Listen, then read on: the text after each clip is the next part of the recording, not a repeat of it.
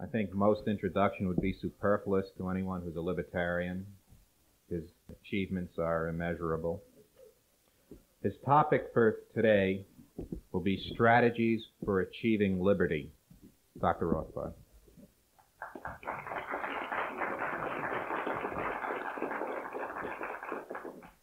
Thank you very much. Now that we're all agreed, of course, as manifest by yesterday's debate, we're all agreed on the objectives we want to achieve.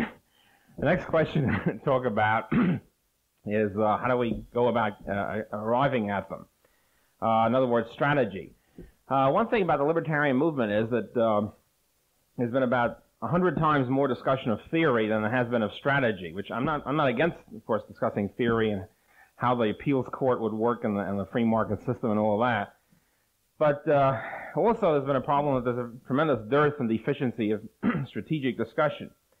I think one of the reasons for this is that most libertarians tend to have, I think, a very simplistic view of strategy. Simplistic view being what I call educationism. I first want to preface this by saying I'm not opposed to education. Having been an educator in one way or the other all my life, I'm obviously should be clear that I'm not opposed to it. On the contrary, I think it's very important, exciting, terrific, and necessary.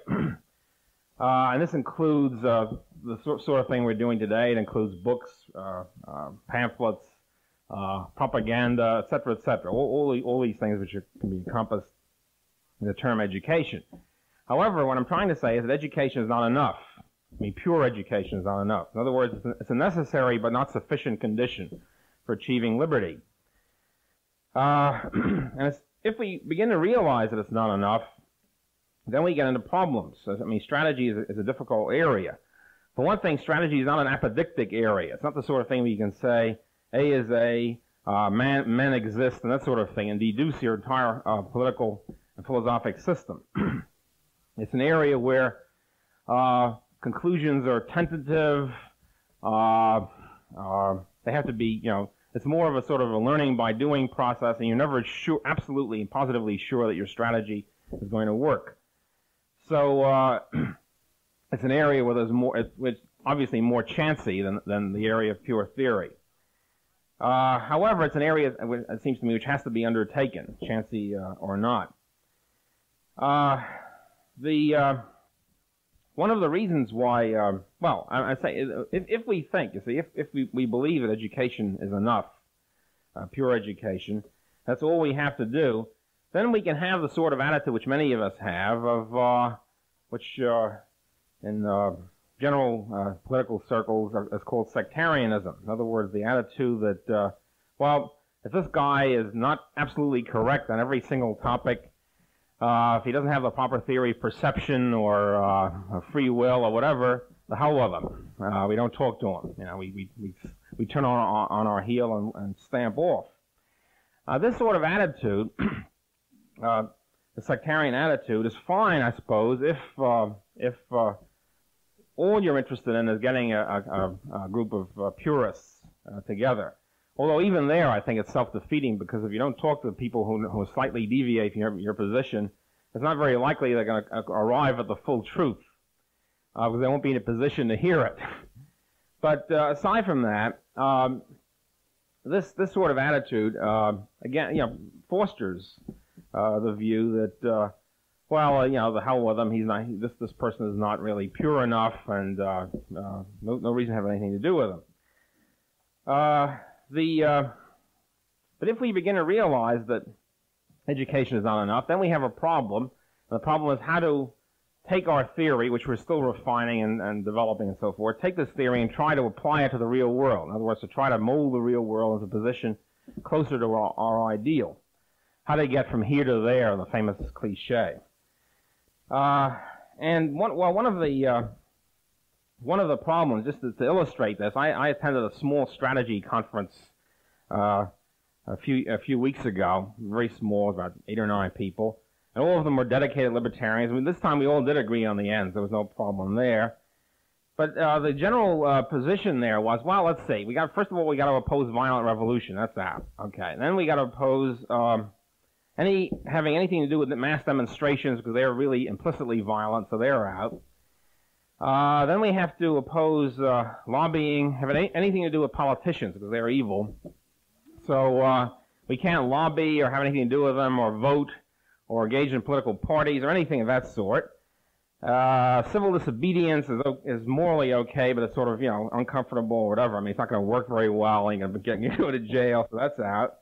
And systematically, I try to point out as gently as I know how to the assembly that they thereby systematically closed off every conceivable area of victory. And I think that's a real problem. I've also pointed out to them as gently as I know how that there's only one area they are not closed off, and this is the only area really which educationism per se allows for victory, and that is that Richard Nixon, Nelson Rockefeller, Lyndon Johnson, etc., etc., etc., they all read, etc. They all read. They read our stuff. I mean, somehow they get a hold of Human Action or Power and Market or Atlas Shrugged or whatever, and they read it. And they say, "By God, they're right. I quit."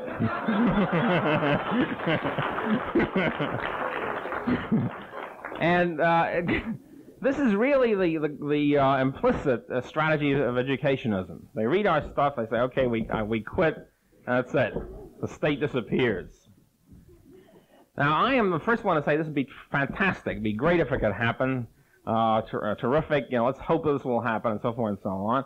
But I have my strong doubts based on history, sociology, study of human nature, etc., that this is going to happen, or that it ever has happened. It really has never happened. I will admit that once in a while some heroic type pops up who does this. Some individual person. I think Bob LaFay, for example, converted some colonel. I think this is what happened. The lineaments of it, I think, are true. He converted a guy who was an Army colonel who was just up for his pension in a couple of years, and he realized what he was doing was immoral, and he quit. He went back to private life. And this is fantastic and heroic and magnificent. But it's only an individual case, and I doubt very strongly whether this can happen on a mass scale. So if this is not going to happen, if Nixon, Rockefeller, etc., are not going to read our stuff and quit, then we have a problem of how to get them to quit, or how to get this thing either to abolish the state or to eliminate it, or whittle it down, or whatever. And in other words, we have the problem of confronting power and how to do it, and what to do about it. And if we try to confront power in some way or another and try to whittle down the state or abolish it, then we have the problem of alliances. In other words, then we have the problem of dealing with non-purists in one way or the other, of relating to non-purists. And as soon as we have the problem of relating to non-purists, then we have the problem of alliances. I just want to also say there is another strategy, and that's retreatism, which was discussed yesterday, going off to a platform in the Pacific or Atlantic or whatever. I don't want to really knock these people, it's just that I'm not really interested in living on some damn platform. And I don't think 200 million Americans are interested in living on a platform either. If they were, they'd be in trouble. So I just disregard this as a viable strategic alternative. So we come then to a question of relating to other people, relating to non-purists. And as soon as the question of relating to non-purists comes up, then you have the question of alliances. And there we have a problem. Because then we have the problem, who do we ally with, on what terms, for what purposes, and so forth and so on. Now, my view is that any kind of rational strategy involves picking priorities. In other words, picking areas or picking important political questions on which involve your top priorities, most important things, and ally with people who agree with you on that particular question. For example, supposing, just pick a hypothetical case. Supposing a fanatical movement arose in this country, a powerful fanatical movement dedicated to exterminating all redheads. They came to the conclusion that redheads are evil, they're tools of the devil, so forth and so on. What do we do about it? Well, then it seems to me, if this were, this was a commanding issue, then libertarians would get hep on this issue. They would drop I wouldn't say drop, they would put on the back burner, in quotes, the problems of perception and conception, and begin to discuss, they begin to defend the redheads against extermination.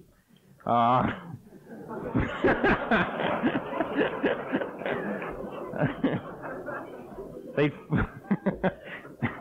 form a redheaded defense league. They would join. They would join a redheaded defense league. And the point I'm trying to make is they would join a redheaded defense league even though many, if not most of these redheads were not completely pure on every topic. They didn't know, they might not know a damn thing about free will or perception. But they're in trouble. They're in the process of perhaps being exterminated. And so we would join with them, I hope, we would join with them in trying to combat this extermination. And so this is the point I'm trying to make. This is why the problem of alliances come up, and this is why alliances sometimes shift, because if then the anti-redhead movement phases out in a few years and begins to, and disappears more or less, then we sort of drop the redheaded defense league. We don't spend the rest of our life worrying about discrimination against redheads and Keokuk, and shift to other high priority problems. And but see, this one of the problems relating to the real world is that problems often change, and if problems change in the real world, then our alliances and the pattern of our alliances also have to change with them. There's nothing inconsistent about this. What you're doing is you're taking your theory and relating it to the historical, current, contemporary context, and figuring out what is your important priorities in the current situation, and then dealing with it. So, in my personal view of the current situation and the situation of the last 10, 15, 20 years, as a matter of fact, as far as I'm concerned, the highest political ideological priority for alliances, the highest current problem is war and militarism. Now, if you have this view, if you believe that the single greatest threat to liberty is and really always has been war and militarism, as a matter of fact, when I first started becoming a libertarian, one of the things we used to discuss a lot in our tiny little group was why did the English Liberal Party collapse? I mean, how come English liberalism was essentially laissez-faire in the 19th century, and how come by World War I or later it had become a socialist group? And the big reason that I discovered was war and imperialism. In other words, foreign policy. Because what happened was that most of the mainstream of English libertarians, Cobden and Bright and these people, were isolationists, in quote. In other words, they were dedicated, opposed to any kind of foreign adventure of Great Britain, any kind of imperialism, any kind of war, any kind of intervention any place. Because they believe, and I believe with them, that foreign intervention is the analog abroad of domestic intervention at home. In other words, if you want to limit if you've got the state to begin with, if you're stuck with the state, you try to limit it as much as possible. And the foreign analog of domestic limit is not pushing around other people outside your borders. In other words, not using the political arm to invade, incur upon, dictate to foreign people. So, and this was the Cobden-Bright position. But what happened was a good chunk of the Liberal Party did not go along with this. They were patriots. They were English patriots and so forth. As a result of this, they got embroiled in every English war and every English imperial venture. And this was largely brought about the destruction of English 19th century laissez-faire liberalism. Because war and laissez-faire are really incompatible. Once you start with war, you've got the budgets inexorably go up, for example, taxes go up, inflation comes in, plus a lot of controls, regulations, distortions of production, and so forth. And plus the whole spirit begins to change. The whole spirit changes from individualism to glorification of the nation state, which goes along with it. And World War I put the kibosh to liberalism altogether. That was the final upshot, the finish. And in American history, it's a very similar process. The big advances, the big leaps towards statism in the United States have always accompanied war. The Civil War was the first really big one. And the Spanish-American War is another chunk, and then World War I was an enormous one, and World War II, again, put the finish, more or less, to any kind of free market or free society. And so what you have then, again, the psychology which comes in with war and so-called national defense is that everybody's supposed to rally around the state. Well, the states are too. We don't like the fact that there's price controls or something like that. But we all have to rally around the state because the state is in danger. This is supposed to, for libertarians, it's supposed to be a powerful argument to rally around. In the first place, the state is almost never in danger. At least the American state has almost never been in danger. And second of all, if they were, it's difficult for me to figure out why libertarians should rally around to save it. The Civil War, for example, was used by the Republican Party, which was almost a one-party state at that time in Congress, to impose the draft for the almost the first time, impose the draft, the income tax for the first time, high tariffs, huge subsidies to railroads, excise tax, high excise taxes on things like liquor and tobacco, which of course remain and increase to the present day, and the end of free banking and the virtual end of the gold standard for a long time. So the Civil War was an enormous impetus to, the first big enormous impetus to statism in the United States. World War I, which has not been studied very much, I mean, the domestic front, I've done some studies of it. World War I was a fantastic example of collectivism in action. As a matter of fact, it was known at the time as war collectivism.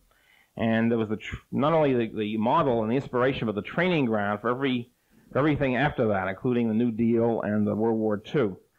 As a matter of fact, the same people were running it, not only the same sort of agencies, but the same actual personnel.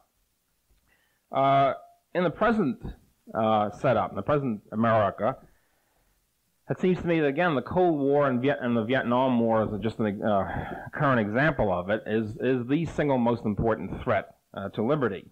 It's brought about, of course, the draft, militarism in general, a military attitude in this country which leads to a widespread wiretapping, snooping, surveillance, and so forth and so on. A military-industrial complex which distorts, proposes an enormous distortion on industrial machines, so that enormous amount of industrial energy and resources go into not only unproductive but anti-productive resources, plus the scientific personnel which gets sucked up into war research instead of real, genuine scientific research on behalf of consumers. And of course, general destruction of millions of people in Vietnam, for example, plus an enormous number of American lives as well. So, as a matter of fact, just as a sort of a footnote in my Friedman talk yesterday, when Milton Friedman's Capitalism and Freedom was published, it was reviewed by Kenneth Boulding in the Journal of Political Economy, and Boulding was a sort of had been one of the Chicago, he's not a Chicagoite, but he was at Chicago at the same time Friedman was, and he was quite friendly to the free market in some ways. And he said, well, he's very interested, he's sort of convinced by the book, except he said there's one glaring problem. Why is Milton so soft on the Pentagon? And I think that was a very astute comment. And of course, along with this comes high taxes, inflation, high government spending, etc.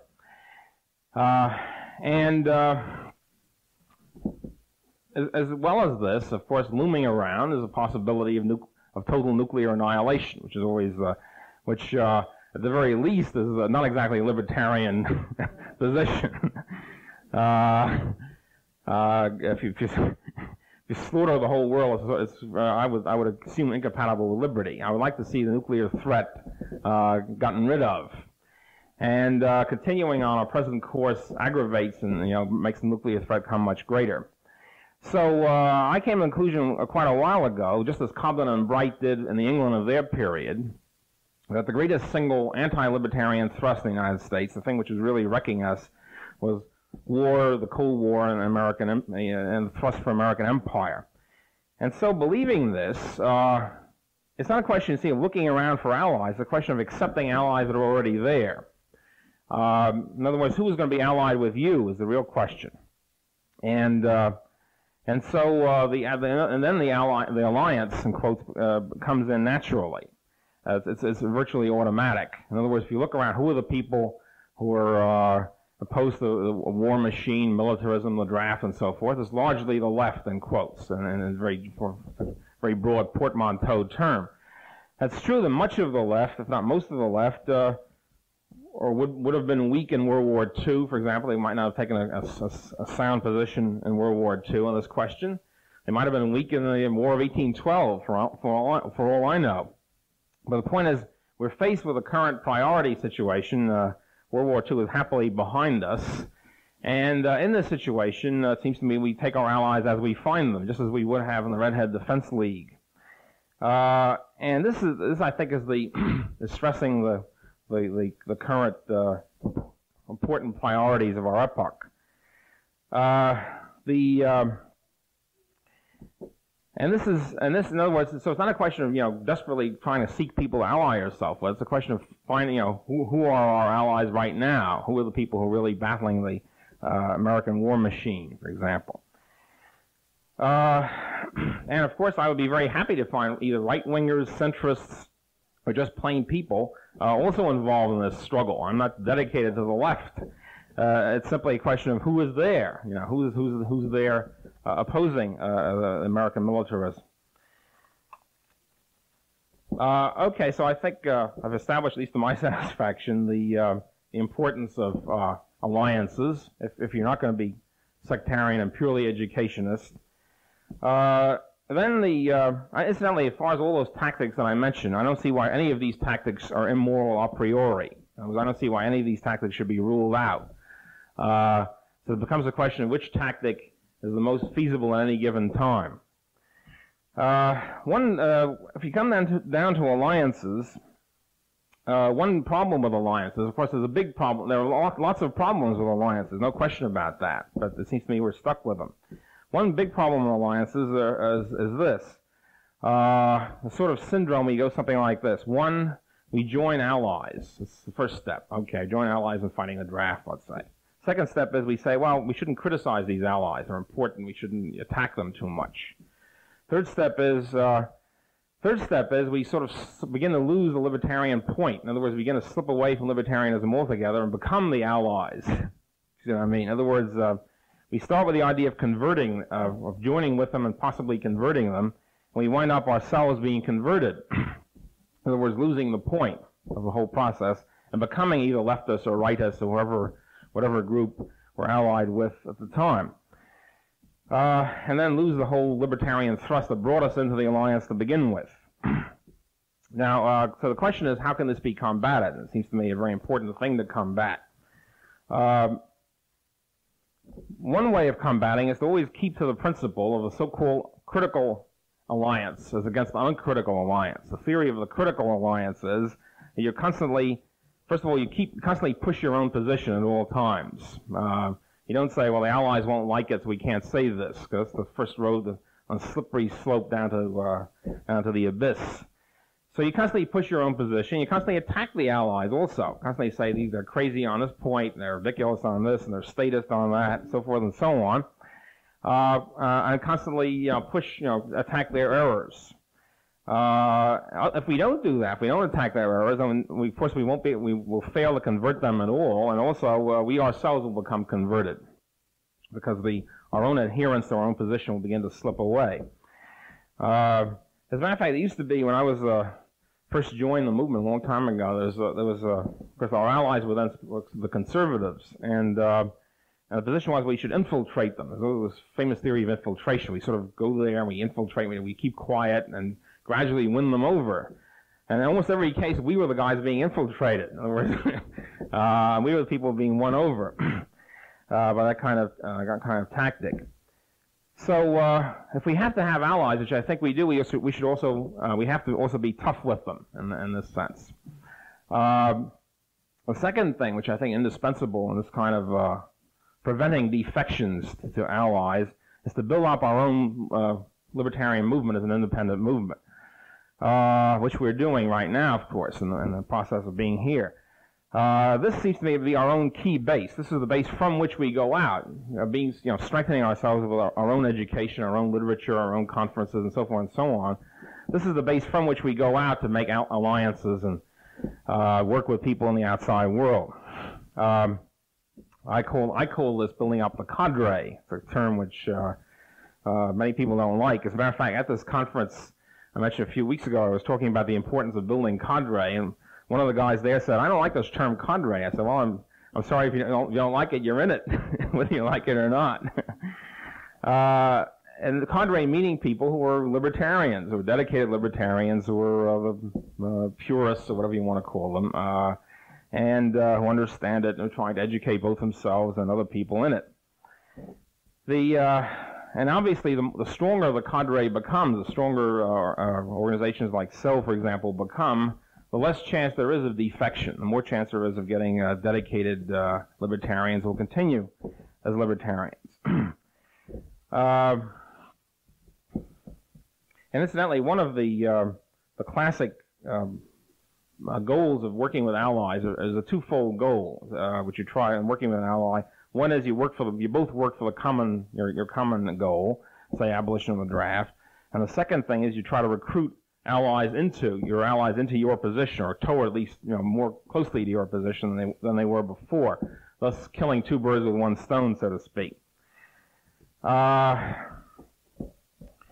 the present time, as I think all of you undoubtedly know, the libertarian movement has very happily gone to some kind of takeoff stage of development.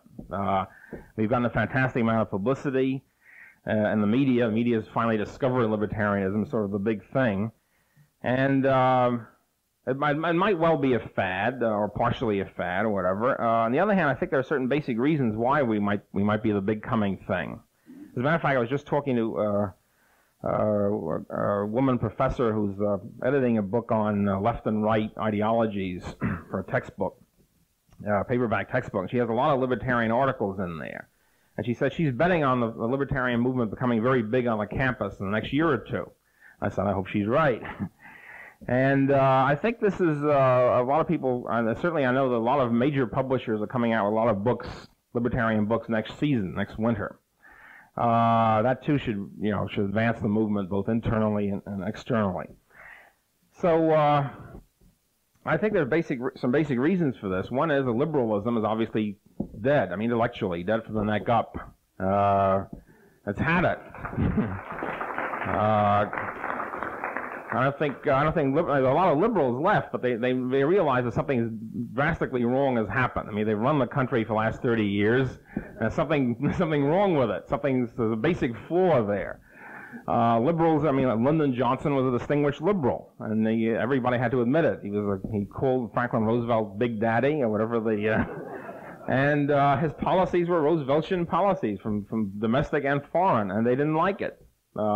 Richard Nixon is a liberal. He called himself a Keynesian the other day. He is, no question about it. So they're stuck with Nixon too, and they don't like that either. In other words, they're stuck with a Vietnam War, which is draining our substance. They're stuck with a global foreign policy, global intervention. They're stuck with a big government at home, enormous bureaucracy, urban policies which don't work, and rural policies which don't work, and everything. They're stuck with a generally collapsing system. And they realize that liberalism is really responsible, and they don't know what in blazes to do about it. So who do they turn to, these liberals who are disaffected? Well, they can't turn to conservatism because they can't really worship the crown of St. Stephen.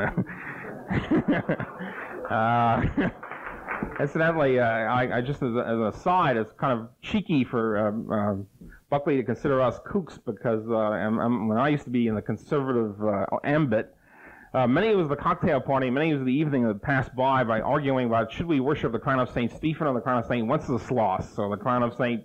whoever. So, which is not really very relevant to our epoch, even less relevant than lighthouses.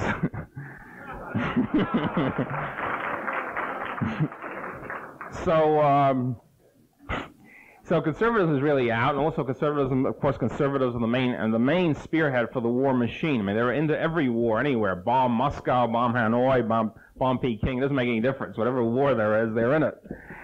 So liberals can't turn to conservatism. They can't turn to, well, who else? They can't turn to the far left or the extreme left because they're either in hiding or Stalinist or crazy.